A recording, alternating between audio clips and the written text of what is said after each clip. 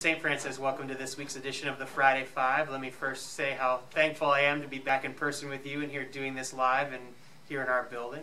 I want to start by just thanking everyone. As you know, we did our first Alice drill this year, working with our students to talk about an enhanced lockdown. That's only one component of the Alice matrix, but that was the one that we could practice.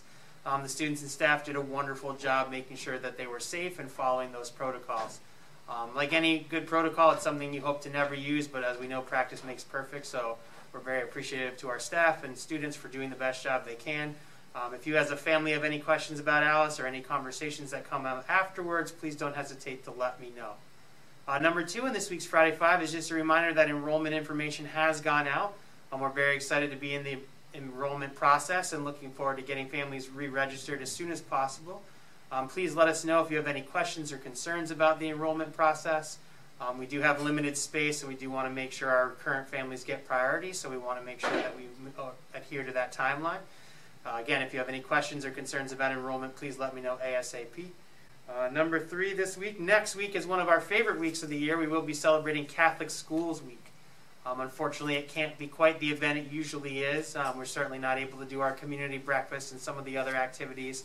But we will be taking some time to celebrate all the students and faculty here at St. Francis, along with Catholic schools around the country.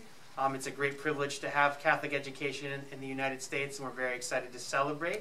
We have some fun things cooked up for our students, and you'll see lots of cool pictures and images as the week goes on. Number four on the Friday Five this week is just a reminder that on Monday, February 8th, that's a week from this coming Monday, school is closed for celebrating our teachers. It's an activity we've had in our schedule for many, many years. If you're new to our community, it's something we've done always at the end of Catholic Schools Week to celebrate all the amazing people that make Catholic schools work and to give them an opportunity to exhale from what is always a very busy week for us. So please keep in mind we are closed for Monday, February 8th. And then the final reminder on this week's Friday Five, number 5, we are continuing to go outside. We have lowered our temperature expectations to 5 degrees or above with wind chill.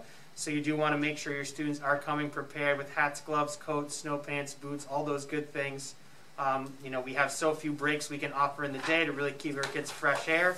So when the temperature is appropriate, we are going to try to take advantage of that. So we certainly want to make sure our kids are prepared to be outside and have a fun and safe time without any worries. So please do your best to remind your students to come prepared. That is including older students as well. All students do go outside and do have fresh air time regardless of their grade. So we do ask that both young and old come prepared and ready to go so that we can continue to get them fresh air and continue to give them some time away from the classroom.